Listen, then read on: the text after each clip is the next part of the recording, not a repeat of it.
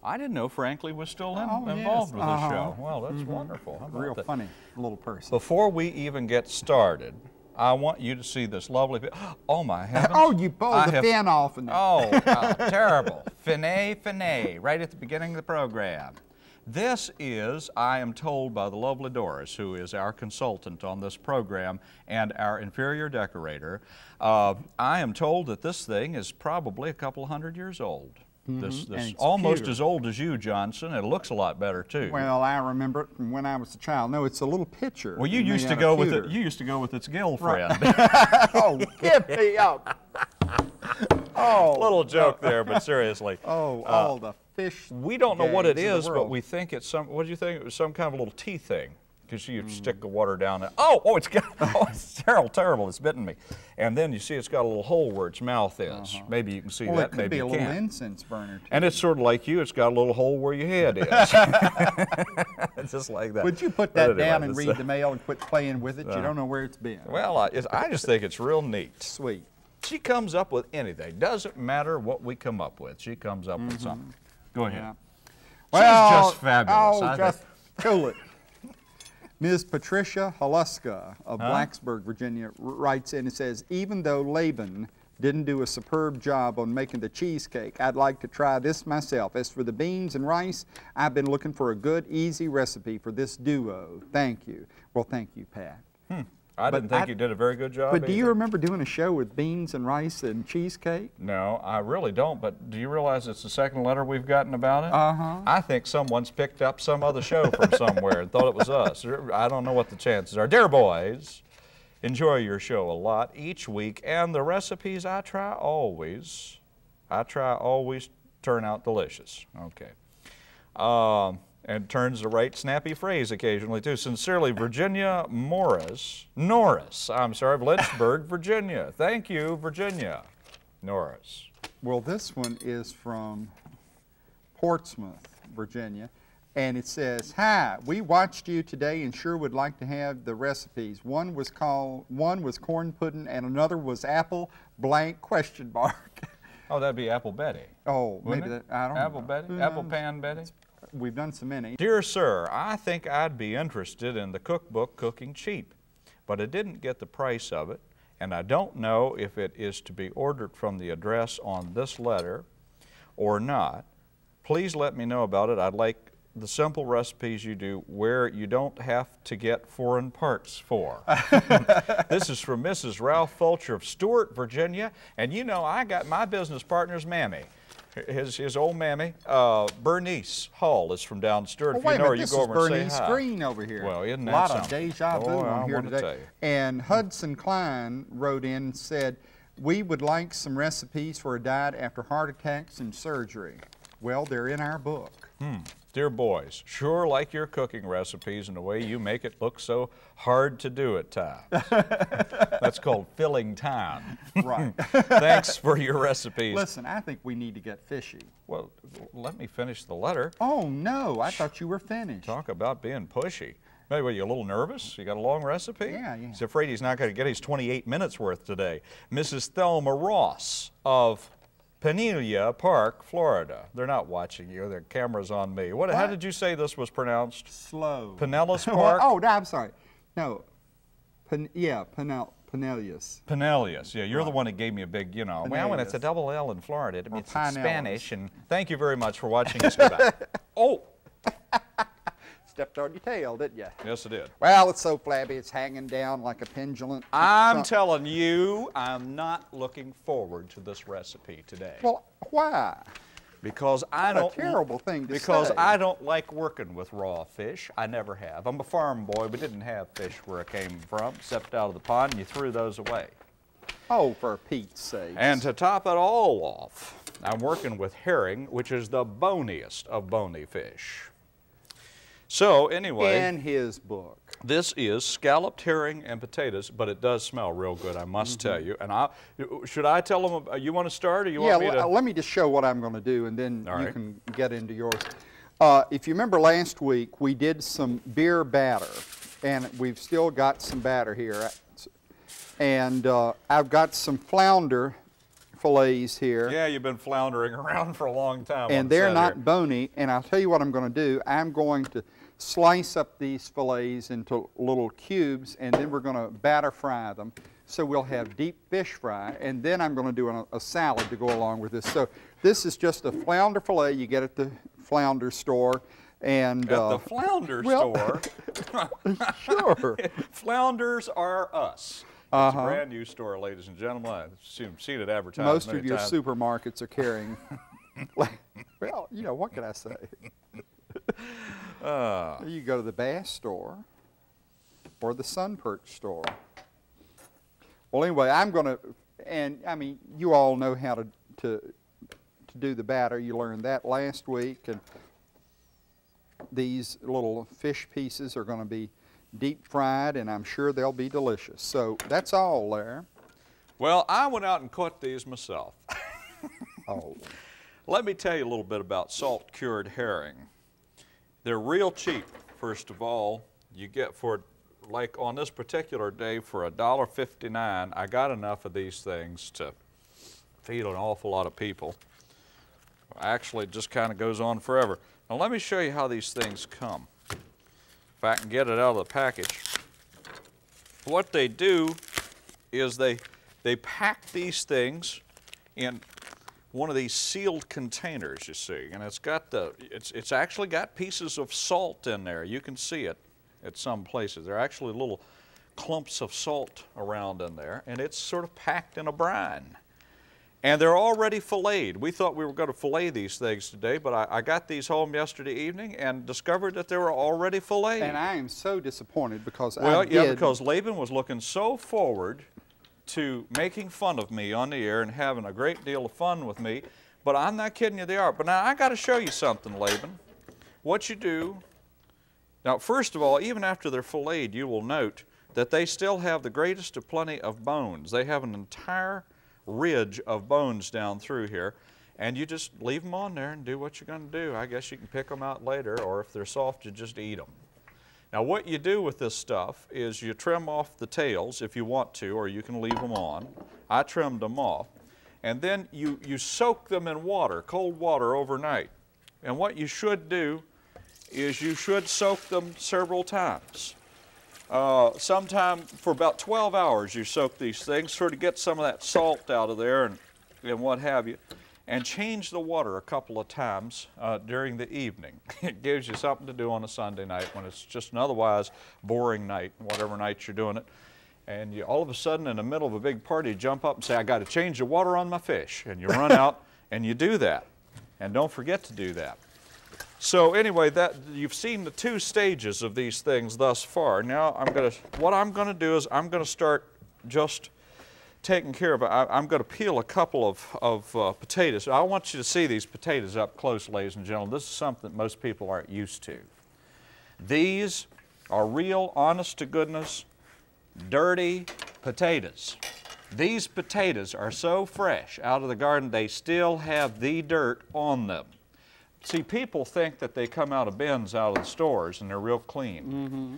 And that's not, this is what they look like with the dirt on them. Now I'm going to go back and we'll wash the dirt off of it. I brought these from home. I didn't buy these.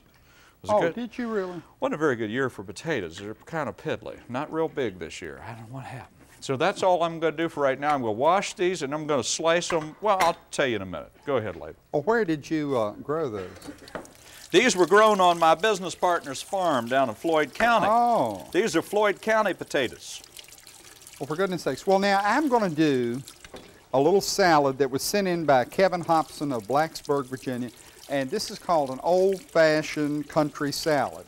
And you start by slicing up 4 tomatoes thinly, and you just put them in the bowl. So that's easy enough to do. And I'm going to, fortunately, I've got a good knife here, and it's easy to slice them thinly. And then some other vegetables go in.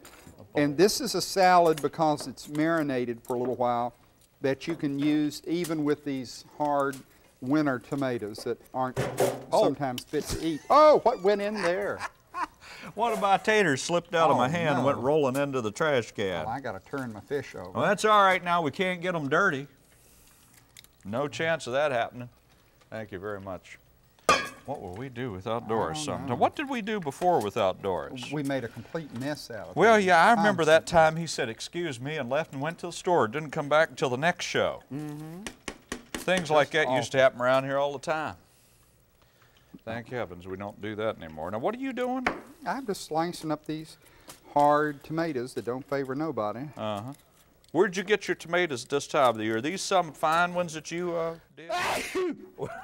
For heaven's sake. I got to do it. Oh, how awful. Right here on the air. It's something in those potatoes, Bly. Well, it wouldn't have been so bad if you hadn't made such a big production out of it. I know, but I'm sorry. I guess there's nothing you can do. It's just awful. Well, let me ask you this. Oh, for heaven's sake. I'll bet you've never seen Dan Rather sneeze, have you? What? Dan Rather sneeze. Dan would never sneeze. He's not even real. What do you suppose he does? What? What do you suppose he does? I don't know. It probably comes out a little hose and goes down. Oh, for heaven's sake. I think that we've had enough of this conversation. Now what are you doing, Laban, regarding the cooking portion of the program? Well, I'm still slicing these tomatoes as thin as I you're can. right slow today. I know. Well, what can you do? Well, once I get past this agonizing little thing here, the show will get real frisky, I promise you. I'm going to save the program with excitement galore. These tomatoes are a disgrace. These potatoes are too. But they're free, hey. Well, I can't complain. Oh, how's this doing? Let me take out. Oh, for goodness sakes, you can't be screaming with laughter every second on this show. Well, I remember a time when we used to be, before we got old and tired. Give me a break. Now, because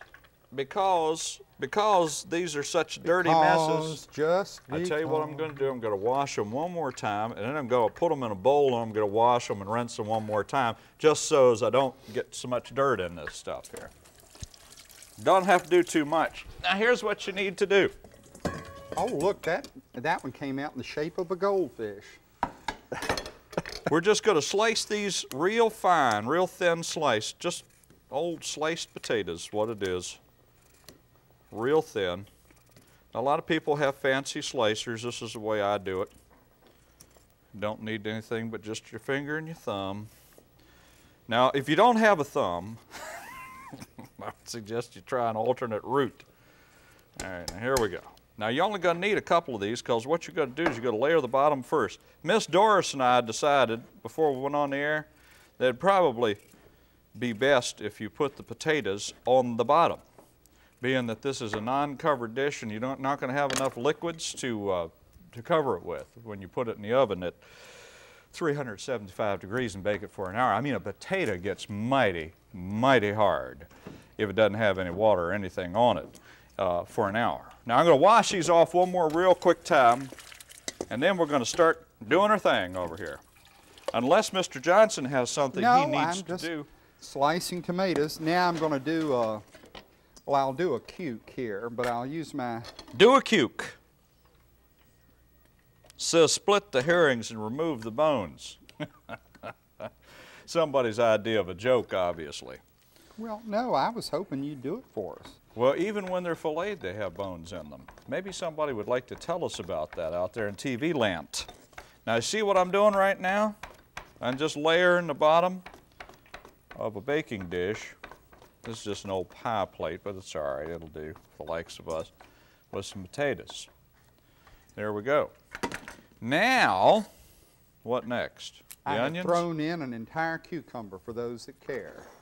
I think I'm going to put some onions on this now. What? You did what? You, huh? It's too late. Too late. You weren't paying attention. It just hurt my feelings so bad, I can't tell you. You're right dull over there. All right. Oh, listen. Oh, they're going to sleep again. This crew needs to stay home and get some sleep at night. Next thing I'm going to do is I'm going to layer just real thin, and I'm going to put some on both sides of this fish. I'm going to take just a little bit of onion and just thinly slice it and put it across on top of the potatoes. Like so. See? Just a nice little thin layer of that. Oh, there's Mr. Castanet out there. Mm-hmm. All right. I remember him when he worked for Jose Greco. Oh, gosh. Jose, did you say? I'm sorry. Okay, now that we've done that, excuse me just a second. Oh, black coming out from under the counter. I'm sorry, it's the salt fish, you know, salt gets down in here. And, wee, boy, I tell you, this has been with me all day, this fish. This fish has gone up and down the highways and byways. Now, for those that care, are really interested in culinary now treats. He's got something to do. Well, no, I'm just slicing up now I've gotten a cucumber, now I'm doing a green pepper. I mean, what can I do? Oh, okay. They're really delicious. All right, now here's what you do. Take your little herring fillets and put them in here. Now, I know that someone is going to write me a terrible letter and say, "You fool. You buffoon, you don't know what you're doing." And you know what? You're right. I don't know much about fish. You all, now seriously, you never had fish much on the farm? No. Now, we had fish an awful lot in the Chesapeake Bay area, but I didn't live there very long. My daddy would bring down, now we had a lot of oysters because we understood them. They're real easy. Well, you know now my mother's family that lived on a farm near here had fish all the time because they fished out of the river. Had trout and bass. Well, we were sort of uptown farmers, you know. Besides, we owned a beef cattle farm. I mean, it was not, you know, wasn't supporting the family if you were eating fish.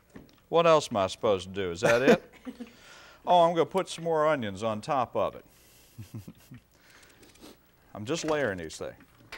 It's opening up the old nasal passages, isn't it? Yes, sir. Oh, I want to tell you. Whew. I hope this fish is going to be as good as I think it is.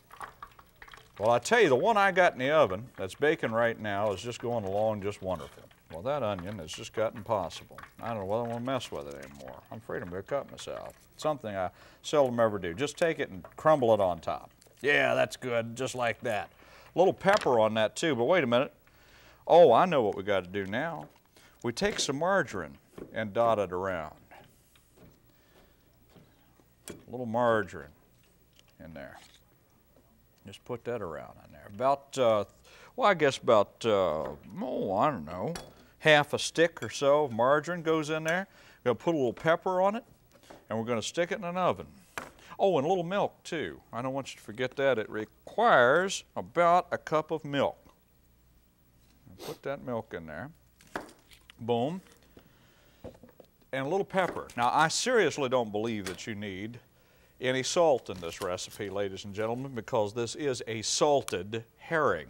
And even though we have soaked it overnight, I think that probably it still has the greatest plenty of salt in it. Now, there you have it. That's all there is to it. And you put that in an oven. I'm worried. You put that in an oven, 375 degrees, and you bake it for 1 hour. And that's that. And in a little bit, we're going to take it out. It's been baking for just about an hour right now. As a matter of fact, it'll be ready for eating. And that is your salted herring and potatoes. It's really kind of a one dish. Let's look at the recipes, see how these things are done while Mr. Johnson's still, he's still doing stuff. I'm not ready to look at my recipe. Deep fried fish. Deep fried fish, oh, it's the same kind of batter that we had last week, and any kind of delicious fish fillets without the bones. And there is the recipe for the batter right there. You saw the movie. Old-fashioned country salad. And you need everything below sliced thinly. 4 medium tomatoes, a large cucumber, a Spanish onion, and a green pepper. And we're going to have sugar, salt, vinegar, and paprika and pepper to taste in a few minutes. Does sound good. The scalloped herring and potatoes, 2 salt herrings soaked in water overnight. 1 package ought to do the job real well. Several raw potatoes, 2 onions, a cup of milk, and a half stick of margarine. And you know that herring, Laban, is real cheap. It's dirt cheap. It's, as I said, a little less than $2 for a package. And 1 hour at 375 degrees. And it's in there right now, and I'll be taking it out in just a couple of minutes. All right, and I'm still slicing tomatoes. This is a high slice kind of salad. He slices, he dices. Just like that woman that used to do it for money. I wish I got paid for this. Well, Laban, it's up to you to entertain them now. Well, I'm going to. As soon as I get through slicing this tomato, I will do one more little thing. I'm going to do the dressing on here, which is just real easy to do. I want them to see this. It's real pretty. This is what it looks like when it comes out of the oven. Right here. Well, that's pretty too, but this is prettier. Okay, there you go. See, and that's nice and bubbly, and it's scalloped. Even smells right half good too. All right, They'll be interested in seeing about them bones. Now we've got a tablespoon of sugar that goes over this salad. All right, there's our sugar. And we're going to use a teaspoon of salt and sprinkle that in. Those deep-fried fish look great, Laban. They do, don't they? Real Lovely, tasty. lovely. And half a cup of vinegar, and this is your standard issue apple cider vinegar. That goes in on our salad there. And then we've got some paprika to go in here. So we're going to put in a teaspoon or so of paprika. And some, if I could have the pepper, Dr. Bly. Dr. Pepper. Oh, I mean, yeah, Dr. Bly. And I'm going to put in some pepper here if I can. Oh, I'll start sneezing again. All right. Here we go again. All right, now we got to toss this baby. Toss a baby? Oh, I see. That baby. Now, it really needs to marinate. Overnight? Oh, no, just for an hour or so. But, well, it's pretty. But it is pretty, and I think we'll be able to have it here in just a second. It's as pretty as a salad. Look at this. Is that it? Well, it's close. It's close. Have to stir it up. That is basically it. Because we got to have the witch come in. Oh, well, bring her in. Tell her to come on in. Oh, witchy. Witchy woman. I know she'll be in here very shortly. Here she is. Here she is. How you doing, doll? See you later. She got in my hair. I always hate that when she gets in my hair. We'll see what she says. She says, you have dandruff. Dear guys, what are you? A bunch of cowards? You should have, what's that? Bopped that clown that wrote in last week, a good one. We thought you had more gumption. Well, I had some gumption and I left it at home. Next, you'll be doing yellow vegetables. What does this say? Ed Oker from Golden, Colorado. Oh, for heaven's sake, Ed Oker. Yeah. Okay. Well, let me get you some herring. And let me give you some of this salad. Let me get you a big piece of herring. Yes, indeed. And let me get some potatoes. Well, it does smell real good, I will say that. Oh, yes, indeed. Let me get some herring, too. Yes, indeed. Oops. This is somewhat of a messy salad here. And let me give you the herring part. A piece of fried fish. Well, Ooh, you boy, didn't get much over there. Oh, greatest plenty. I'm just so full. Wait a minute, Bly. You didn't get any herring. Get some right now. Okay, I've got some. Now put it on your plate. You want to grow up and be an adult, don't you? Well, I can enjoy it from here. I don't have to get any closer to it. Wonderful. Yeah, this is a guy that eats, what are those little raw fish? Oh, anchovies. Anchovies. Heaven. Eats them. Look at those bones. Millions of bones. Oh, I'll swear. I hate What bones. a weenie. I really do. It's delicious. It is.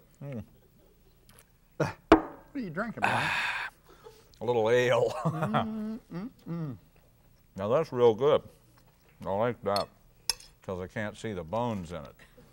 Now let me try the Oh, this fish is good. The he salad? is such a fishy wimp. Oh, the salad bye. is very, very good.